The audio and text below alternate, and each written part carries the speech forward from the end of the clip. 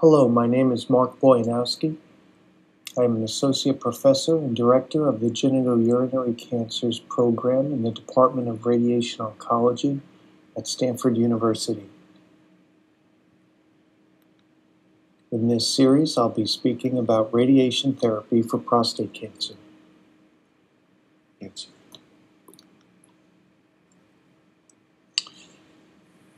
My background includes a Bachelor of Science degree in physics from Lafayette College, a Master's of Science in Medical Physics from Columbia University. I received my doctorate from New Jersey Medical School, and my radiation oncology residency was conducted at Fox Chase Cancer Center in Philadelphia. Nationally, I've contributed to various societies. I've served as secretary and treasurer of the board for the American Brachytherapy Society, held various positions within ASTRO, our International Society of Radiation Oncology, and presently I serve as chair of the Emerging Technologies Committee. I'm a member of the Genitourinary Committee for the American Board of Radiology, and I participate in a group called the Radiation Therapy Oncology Group, which is a legacy group of a now larger group called Energy Oncology that conducts national clinical trials. This is part of the team in our department who work most closely with me, delivering care for prostate cancer patients. It includes a physician assistant, a genitourinary fellow, and my administrative assistant. And we take personal quality care very seriously. As part of our routine work, we're sure to help coordinate care the best we can among patients, doctors, and caregivers. An example of this is an expedited same-day consultation letter that's sent to your doctors to facilitate communication. We also are sure to discuss all of your treatment options and help balance them in terms of your preferences. We try to minimize the burden of treatment by avoiding as many scheduling inconveniences as possible. And we're always there to help, even with the smallest detail or emotional need. Shared decision-making is an emerging concept in oncology care that I believe is an important one. And what this study showed was that patient satisfaction was greater for patients who perceived control and experienced shared decision-making as part of their cancer treatment. And so, when consulting with patients, I'm always sure to engage them in the process of decision-making and to enhance the perception of control in the process. When prostate cancer is diagnosed, first important step is assessing the aggressiveness of the cancer, its likelihood of spreading, and risk of recurrence. This is done commonly using a risk stratification model, where the most common one used is that of the National Comprehensive Cancer Network. It utilizes three major factors: the PSA level from the blood test, the Gleason score, which is a number from the biopsy, and the T stage, which is an evaluation of the prostate and tumor from the digital rectal exam. Cancers are then classified as low risk, intermediate risk, or high risk. For example, a patient with a PSA level of 15 and the T2B tumor on digital rectal exam with a Gleason score of 8 would be categorized as high risk.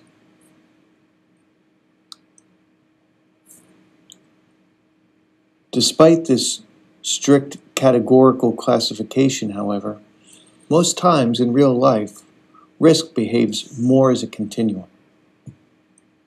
What this slide attempts to illustrate is the gradual process by which cancers can increase in risk from low risk to intermediate risk and high risk. For example, patients in the intermediate risk group could be further subclassified as slightly on the lower end towards lower risk or slightly towards the higher end near high risk.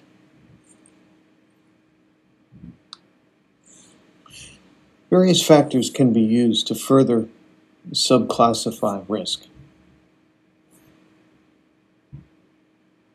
Factors such as the volume of the cancer can be examined. And there are various ways to do this, including determining the percentage of biopsy cores that were involved with cancer, or examining the length of each core that was involved with cancer. You can further look at the primary Gleason score pattern. Gleason scoring is a number based on the pattern of the cancer under the microscope. The numbers range from 6 to 10, where 6 is low, 7 is the middle, 8, 9, 10 is high. This number is composed of two parts: a primary pattern, which comprises most of the cancer, and a secondary pattern. When a patient has a Gleason score 7, the primary pattern can be either Gleason 3 or Gleason 4. And so this can further help substratify risk. Last, you can look at how many risk factors are present for patients with intermediate risk disease. For example, a patient with one intermediate risk factor may behave and respond to treatment differently than a patient with 3 intermediate risk factors. In general, all patients with prostate cancer have the option of surgery, radiation therapy, or a conservative approach of just monitoring the PSA and digital rectal exams without treatment.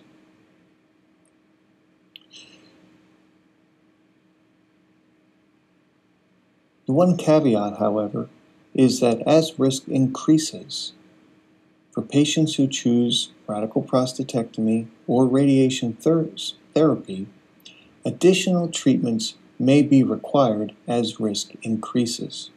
For example, patients who choose to have surgery may find that they are recommended to receive radiation therapy after. And for patients who choose to have radiation therapy, they may find that they're recommended to receive additional hormonal therapy in combination with radiation. What's important to remember is that a diagnosis of prostate cancer is not immediately life-threatening. In fact, 10-year survival rates show that the likelihood of dying of prostate cancer is far less than that of dying from other causes. The most common cause of death in men, especially as they age, is that of cardiovascular disease, which could be complicated by other medical conditions such as diabetes and hypertension. The standard treatment options available at Stanford University include external beam radiotherapy, which is delivered with a volumetric modulated arc technique, which is a form of intensity modulated radiotherapy, or IMRT. This is delivered in either conventional fractionation, using 40 treatments or fractions over approximately 8 weeks, or a moderate hypofractionated technique, delivering treatment in 26 treatments. This is possible because current technology allows us to deliver a slightly higher radiation dose each day and deliver treatment over an overall shorter period of time. Patients are often advised about the benefits of brachytherapy. At Stanford, we use a high dose rate, or HDR, temporary prostate implant technique. And for patients with unfavorable intermediate or high-risk disease, androgen deprivation therapy may be used, which can be delivered for durations from anywhere from 4 months to 36 months. In general, as the risk of the prostate cancer increases, there is treatment intensification. And you could see that by the layering effect, in which patients with low-risk disease may be suitably treated with an external beam technique alone using VMAT. And high-risk patients are often optimally treated with combinations of therapy such as VMAT, the HDR brachytherapy, and androgen deprivation therapy. There are 2 treatments that I will not be discussing and are not available at Stanford. They are proton therapy, which is a form of external beam radiotherapy. Currently, there are no well-established advantages to proton therapy over photon therapy that is used as part of VMAT. And I will not be discussing low-dose rate permanent prostate brachytherapy, which is an alternative to the temporary high-dose rate brachytherapy. I'll be discussing this in a little further detail.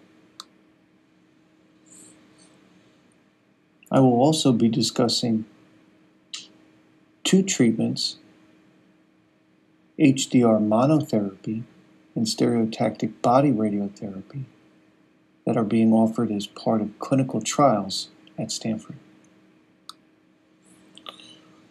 Over the last 2.5 decades, the most important thing we've learned about treating prostate cancer with radiation therapy is that more is better. This is a collection of phase 3 randomized clinical trials that all indicate that higher radiation dose improves outcome in prostate cancer.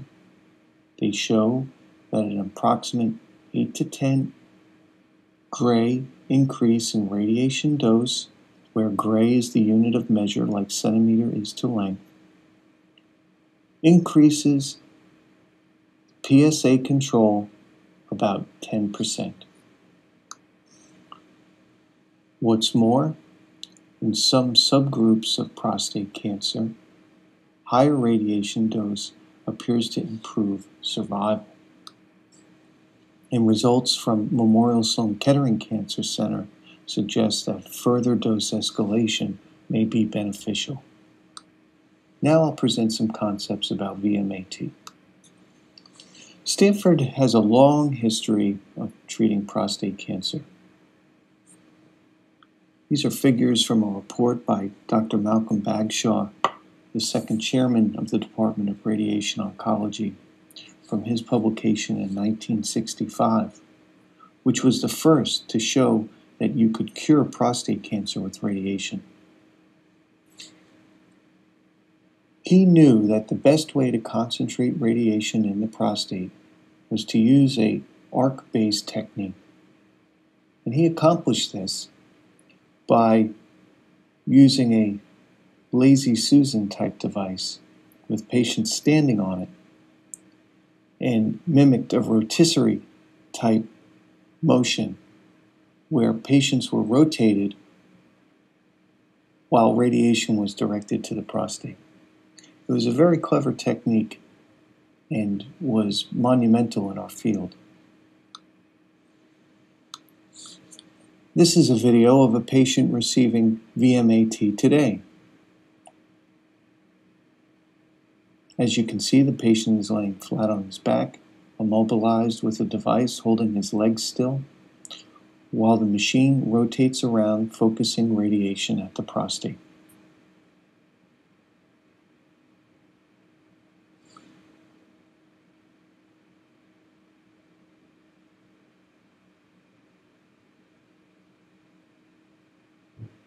Patient doesn't see the radiation, they don't smell it, they don't see it. The patient does not feel sick or nauseous and has no restrictions during treatment.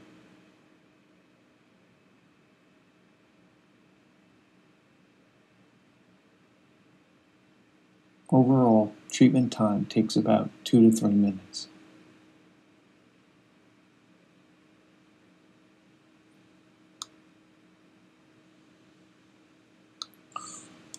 While the machine is rotating, a device called a multi-leaf collimator is adjusting the shape and size of the radiation beam to ensure that it is conformal to the prostate, concentrating the radiation inside while minimizing the exposure to the surrounding normal tissues, such as the rectum and bladder.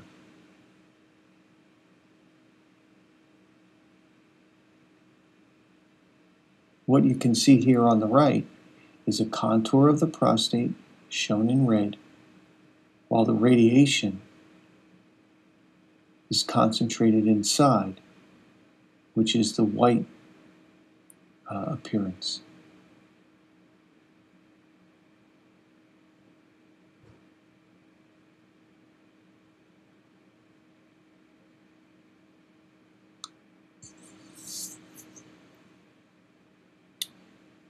This is an illustration of how the radiation is concentrated in and around the prostate and seminal vesicles. On the left, you can see a description of the anatomy showing the prostate, bladder, rectum, seminal vesicles, and proximal portions of the penis called the penile bulb and corporeal bodies. On the right is a topography map of the radiation dose similar to an elevation map, where lines towards the center represent the greatest radiation dose. What radiation oncologists do is devise the delivery of radiation that concentrates the radiation inside while sparing the normal surrounding tissues. This is accomplished with a simulation or mapping procedure. At Stanford University, patients are simulated with a CAT scan and an MRI to create a map of where the radiation will go. What I do as the physician is draw on that map each of the various structures that are important for the treatment planning, such as the prostate, the rectum, the bladder, erectile tissues, bowel, and any other structures that are sensitive. It is customary to use CT scanning for this mapping procedure. This is a standard throughout the country. However, you can see that these pictures may sometimes be difficult to interpret. At Stanford, we routinely use MRI scans because we can achieve much greater definition of the target and normal tissues. In addition to creating the best map possible to deliver the radiation, is ensuring that we hit the prostate every day. This is routinely accomplished with the use of implanted gold fiducial markers. They're small gold seeds the size of a dry grain of rice that are implanted into the prostate with a procedure similar to the biopsy, although not as traumatic. Here you can see on the left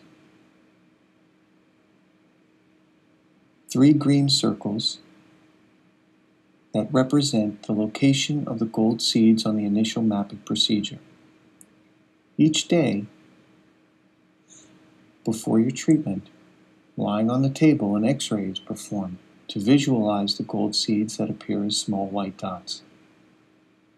The therapist's job in positioning you on the table before treatment begins is to simply align the little white dots and the little green circles to ensure that the prostate is on the mark before we begin. Similarly, this can be achieved with the use of a CAT scan. Our equipment enables us to do a CAT scan before each treatment, and this is done on a weekly basis as a double check and quality assurance measure. Here is a typical schedule for a patient receiving VMAT. It would be scheduled to come into the department on a Wednesday, where the gold markers are implanted into the prostate, and a CAT scan and MRI are required for the mapping procedure. 2 weeks later, they would return to receive their first treatment, which is then delivered Monday through Friday, 5 days a week, no weekends or holidays, for either 26 or 40 treatments. Shown here is a list of the potential side effects of a course of radiation therapy.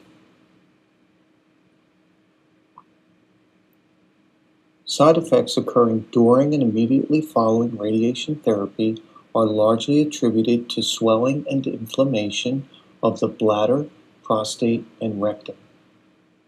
These side effects are often easily controlled with over-the-counter anti-inflammatories such as ibuprofen. It's typical for patients to report increases in daytime and nighttime urinary frequency or urgency. They may experience mild discomfort or burning with urination as well. Patients find that they sometimes have an increased number of bowel movements or looser bowel movements. Mild fatigue is also possible, especially as the days and weeks of treatment add up, but patients have no restrictions and are encouraged to continue their daily exercise regimens and activities.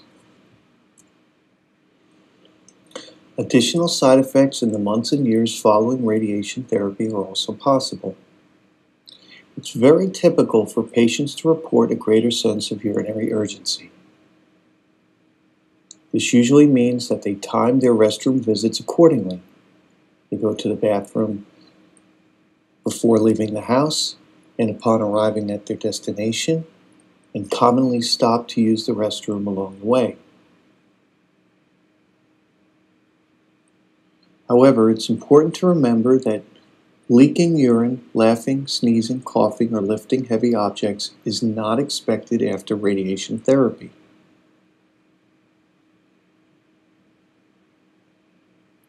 Patients sometimes report leaking 1 or 2 drops of urine in their shorts if they can't get to the bathroom in time because they're in unfamiliar surroundings or not near a bathroom.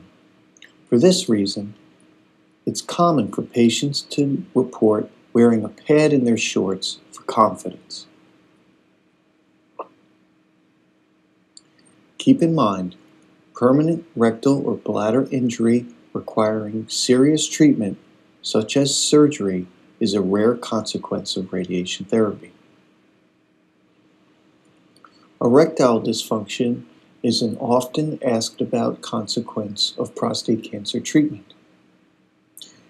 Recent evidence suggests that 1 out of 5 patients suffer a decline in erectile dysfunction following a course of radiation therapy. Erectile dysfunction after radiation therapy is most commonly related to impaired blood flow to the proximal portion of the penis near the prostate. This type of erectile dysfunction responds favorably to medications like Cialis or Levitra and is effective in 7 out of 10 men in helping to improve erectile dysfunction.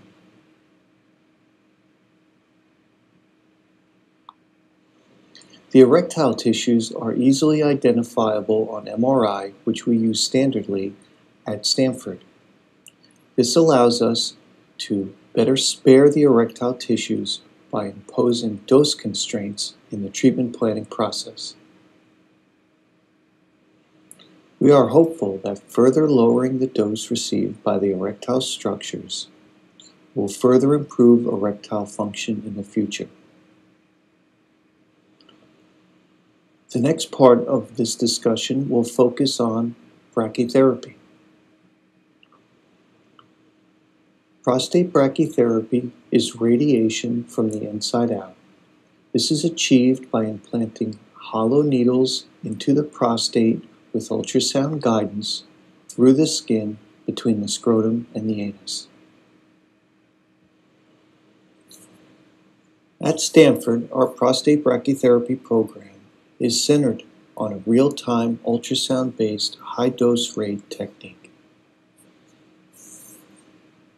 This technique has several advantages over permanent low-dose rate brachytherapy. The radiation exposure is temporary and there are no implanted radioactive seeds left behind, which means there are no restrictions to young children. Because no loose radioactive seeds are left behind, there is no risk that these seeds could move to other parts of the body. The radiation therapy delivery is also improved. We can achieve a greater concentration of radiation in the prostate and better conform the radiation to treat problematic areas such as cancer that has penetrated through the capsule of the prostate or penetrated the seminal vesicles. Radiation therapy given at a high dose rate is also more lethal to the cancer cells. Another advantage of the Stanford HDR technique is the use of ultrasound for treatment planning. This is a newer technology not widely available. It's important because it eliminates the need for a CT scan. Traditionally, CT scans have been used to design the HDR treatment. CT scans are problematic, however, because they require moving the patient from the operating table to a stretcher and a CT scan. All of this movement opens the door for the needles, which were carefully placed in the prostate, to move. Using ultrasound, we have very high confidence that the needles are exactly where we intend them to be. This slide illustrates the ability to concentrate radiation within the prostate using various radiation therapy techniques. On the top left, you can see a VMAT technique. The two top right techniques are proton techniques. And on the bottom, on the left, low-dose rate brachytherapy, and on the right, high-dose rate brachytherapy. These pictures are very similar to a topography map for elevation. You can see that the radiation is best concentrated in and around the prostate with HDR. This figure illustrates the effect of dose rate on cancer cell killing. Each curve represents a different rate of radiation delivery. You can see there are fewer surviving cancer cells with high dose rate compared to low dose rate brachytherapy.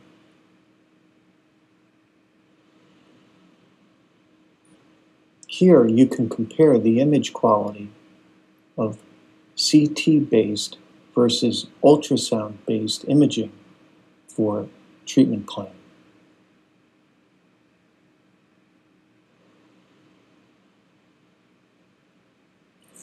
This slide illustrates how it's possible to implant a seminal vesicle that's cancerous.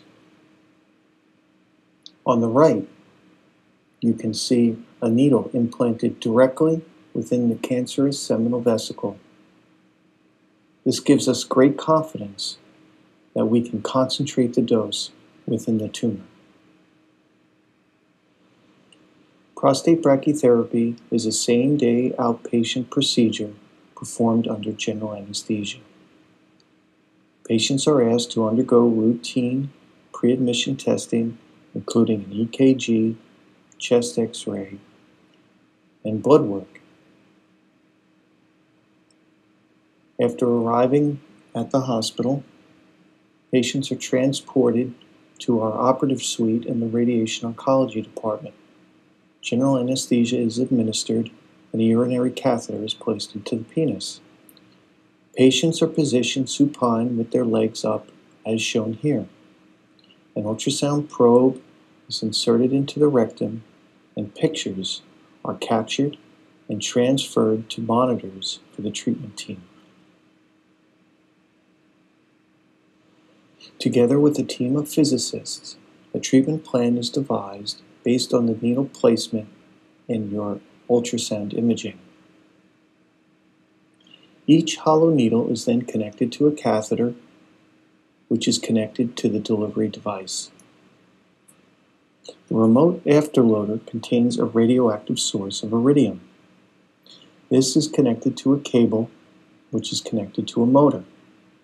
The computer software controls the motor to drive the cable and the source in and out of each catheter and hollow needle into your prostate, where it pauses temporarily, radiating the prostate from the inside out. The entire treatment takes about 10 minutes. Upon completion of the treatment, the needles are removed and the patient is transferred to the recovery area. Once the effects of anesthesia have worn off, the urinary catheter is removed. Once the patient is able to urinate, he is discharged home, usually mid to late afternoon. Several studies have shown that the intensification and dose escalation of HDR brachytherapy is beneficial in curing prostate cancer. This slide shows the experience from the Peter MacCallum Cancer Institute in Australia. When HDR is used, an approximate 10% benefit in PSA control was observed at 5 years. A similar benefit was observed at the Memorial Sloan Kettering Cancer Institute in New York.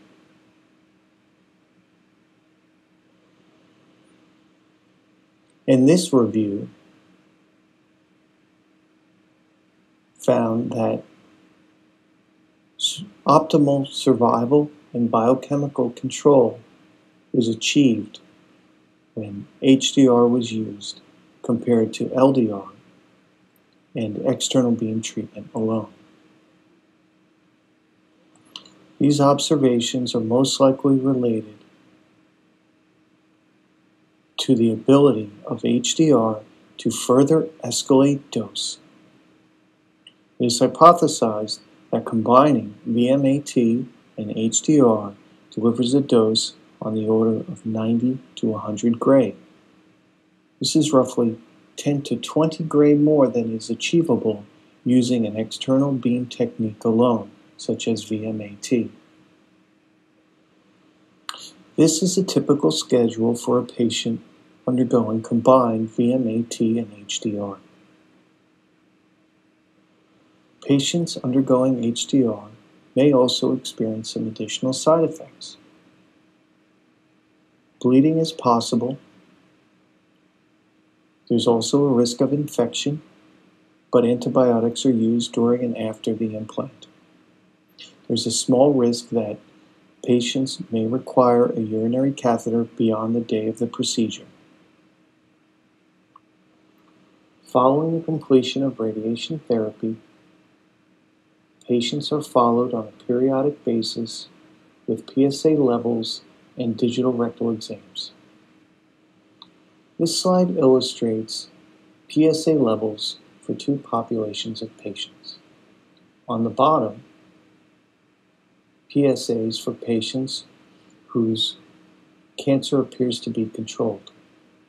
On the top, the PSA levels of patients whose prostate cancers return. You can see, following radiation therapy, PSA levels decline to some low level, usually less than 1, after about 2 years.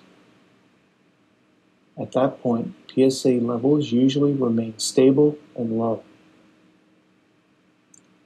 For patients who have prostate cancer return, they may begin to appreciate, after an initial decline in PSA, a very gradual increase after about 1 to 2 years. This is usually the first sign that prostate cancer is recurring. If PSA levels raise concern about recurrence, then typically we begin looking for prostate cancer with scans such as a CAT scan and a bone scan. If these indicate spread, the next appropriate treatment is hormonal therapy. For patients whose scans are negative, a rebiopsy of the prostate looking for persistence of prostate cancer may be appropriate. This is appropriate for patients who are considering a second treatment to the prostate. Second treatments of the prostate may include surgery, brachytherapy, or cryosurgery. If PSA levels raise concern about recurrence, then typically we begin looking for prostate cancer with scans such as a CAT scan and a bone scan. If these indicate spread, the next appropriate treatment is hormonal therapy. For patients whose scans are negative, a rebiopsy of the prostate looking for persistence of prostate cancer may be appropriate. This is appropriate for patients who are considering a second treatment to the prostate. Second treatments of the prostate may include surgery,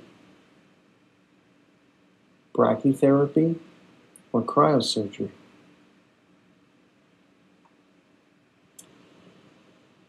For patients who receive hormonal therapy, the pattern of PSA after treatment is different. While hormonal therapy is being delivered, PSA levels should be 0. When hormone therapy stops, the PSA is expected to rise, although gradually and minimally. If the PSA levels continue to rise, this may signal return of prostate cancer and warrant further investigation. In this figure, the lower curve shows PSA values for patients who have control of their prostate cancer without recurrence. The upper curve is PSA levels for patients who are later found to have recurrence of PSA. This final section will discuss 2 clinical trials at Stanford. There are 2 emerging treatments for the treatment of prostate cancer. The first is the use of high-dose rate brachytherapy alone for the treatment of prostate cancer, and the second, stereotactic body radiotherapy, or SBRT. At Stanford, a clinical trial is being conducted that allows patients with low, intermediate, or high-risk prostate cancer to be treated with HDR monotherapy alone, without the use of supplemental external beam radiotherapy.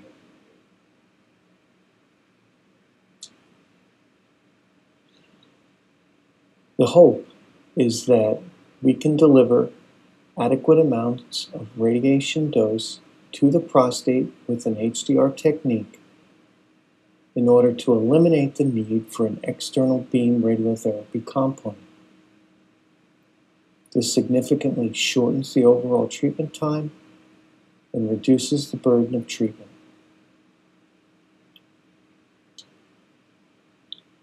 Similarly, stereotactic body radiotherapy, an external beam technique, may be possible. Soon, a clinical trial for patients with low-risk prostate cancer will be available for patients to receive treatment on an every other day basis over approximately 2 weeks.